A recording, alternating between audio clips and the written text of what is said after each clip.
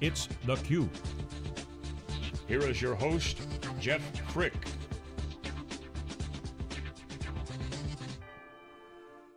Hi, Jeff Frick here with theCUBE. We're on the ground in San Jose, California at Zebra Technologies, a really interesting company with a great history, but also doing a lot of new innovative things, and we're really excited to be down here. We're joined in this segment by Jill Stelfox, the VP of Location Services, right? Yep. Excellent, well, welcome.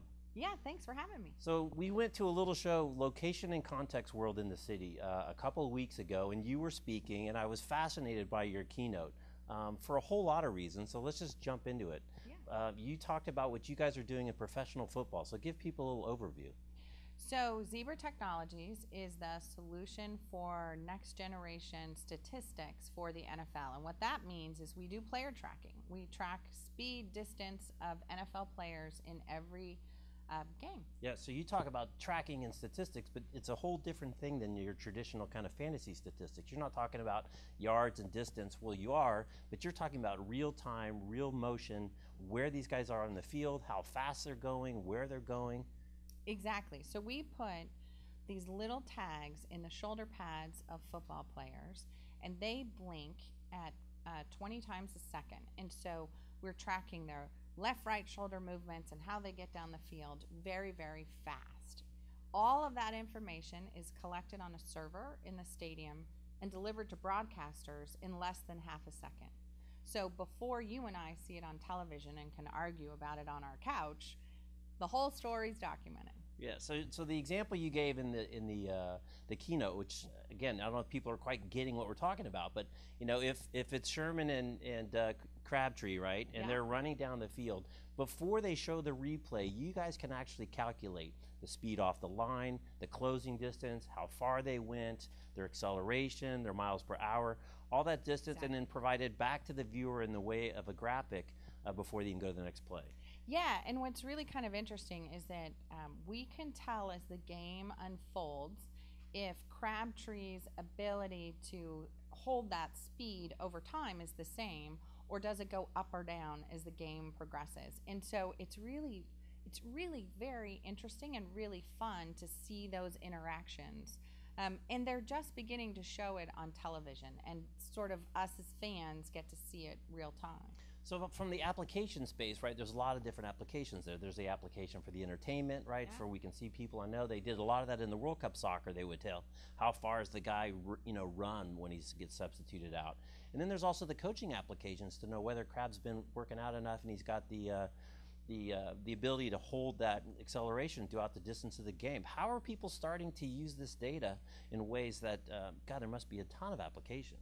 Yeah, so we work with the Saints, the New Orleans Saints in practice, and with Sean Payton. And some of the things that they're really interested in are how do we keep these, important assets for us, these players, healthy.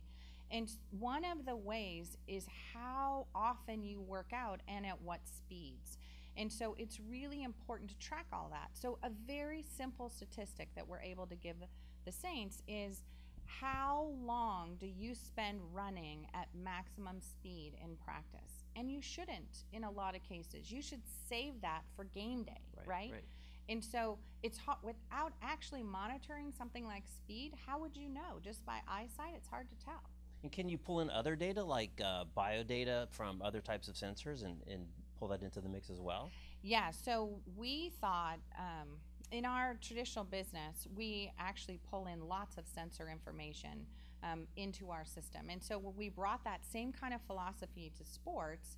And really what we do is we take heart rate monitors, temperature sensors, all that kind of stuff in practice. We collect it on the tag and we deliver it to our system in real time. And then back to you, if you were Sean Payton on the side, and you could see, oh, look, the heart rate of somebody is really high, Drew Brees, for example. The interesting thing about a heart rate being high, and I think we as people can sort of think about this, if our heart rate's high, it's hard to think because we're focused on, oh my gosh, it's hard to breathe and what's going on and I'm getting exerted, and you don't think. In football, you actually have to think, especially in the quarterback position, to be able to make the play, right? And so knowing heart, lung capacity, things like that, it's really critical for practice. So that's half of the story. The other part of the story that I think is fascinating, and you just touched on it, is the history of this company, right? Zebra Technologies, I'd never heard of them. You look it up on the internet, founded in 1969, right? 1969, became it was the Data Specific Corp or something like that, which turned out to be pretty interesting. Renamed Zebra in 1982, went public in 1991, and you're an RFID barcode company that has been a billion, what, like 1.1 or 1.2 trailing revenue public company. So it's really cool that you're using this old technology to really go after a brand new application and new business. Yeah, it's actually really exciting. So I think two big things for Zebra. One is that we acquired the Enterprise Solutions Group of Motorola a few months back, and now we're a $3.5 billion organization. And we really consider ourselves to be in what we call the enterprise asset intelligent business. How can we tell you everything about your assets, whether you are a company like Ford Motor Company and you need to deliver supplies to your supply line really quickly, or you're the NFL and you want to know about your highly paid assets or your players on the field. And so the ability to kind of collect data is what we're about, whether it's traditional barcodes, which have been around for lots of years, or active RFID, which is what we use. Right. So. And talk a little bit about some of the technologies that have enabled you to take it to the next level. I know at the show we were at, they talked about low power Bluetooth, that all these sensors all over the place are basically like GPS for inside, or GPS in a mall, or GPS in a stadium, that you're able to leverage to really kind of bring what you had in the show floor and manufacturing now into some of these other cool applications. Yeah, I think a combination of things have come together to enable something like this, because the goal is to take data off a player in 120 milliseconds, add character to it, what play is it, what down marker is it, a pass, and then put it out on broadcast for fans in less than half a second. So everything has to move very quickly. And so what's changed is databases are better, computer software is better, the compute power on hardware is better. And in our case, we work with, because we manufacture enterprise intelligence devices, right? We've got Bluetooth sensors, we've got active RFID, we've got passive RFID. You can bring all those collection mechanisms together and you can collect so much information now on these players. It's amazing, actually. Collect it and process it and display it back, right? So exactly. The classic case of, taking data, converting it to information, and then actually providing the insight. Exactly. It's really one of the things I would say that our team is most proud of is on Thursday nights when they're during Thursday night football. You see it every week now. There's some amazing statistic. There was a Thursday night Houston game where J.J. Watt, who is an amazing athlete, but defensive lineman, and should not be running super fast. That guy intercepted the ball. That long run, right? Right, and he ran so fast. And that was, by the way, only the second time in the history of football that speed was shown on television. The speed that the player was running. We did it once before then in a game prior where we also showed a defensive interception. And so those were the first two times that even speed was ever shown. And I think what's fascinating about that is you look at how we watched football games 15 years ago, and there was no score, there was no down marker, down and distance marker on the television, and you had no idea where you were in the game.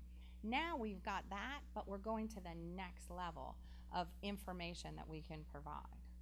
So one last topic before we go. You're obviously a woman, you're super passionate sports fans. We won't talk about Sherman anymore because I don't want you to swear on camera. Surrounded by football things, shoulder pads.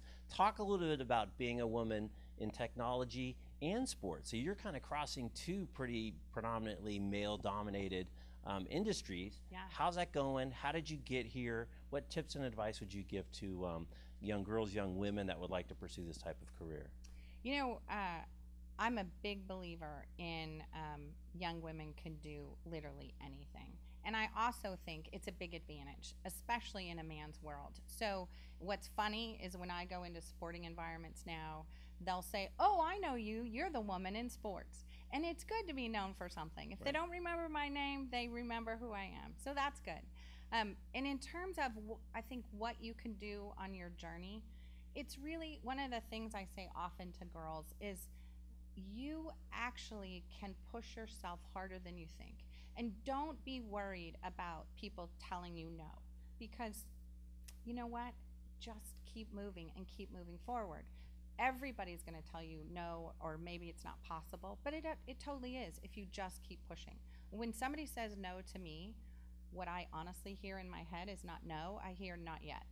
And not yet means keep trying. Right. So it's not about the no. Good it's advice. about keep pushing. Good advice. Just like Hank Stram in one of the great NFL films I was sharing with Greg, Super Bowl 4, just keep matriculating the ball down the field. Exactly, and you'll get there. And you'll get there. Well, Jill, thanks very much for taking some time out of your day. We're really excited to be here. Again, Jeff Frick, on the ground, San Jose, California. You're watching theCUBE. I'm with Jill Stelfox at Zebra Technologies. Thanks. Thanks.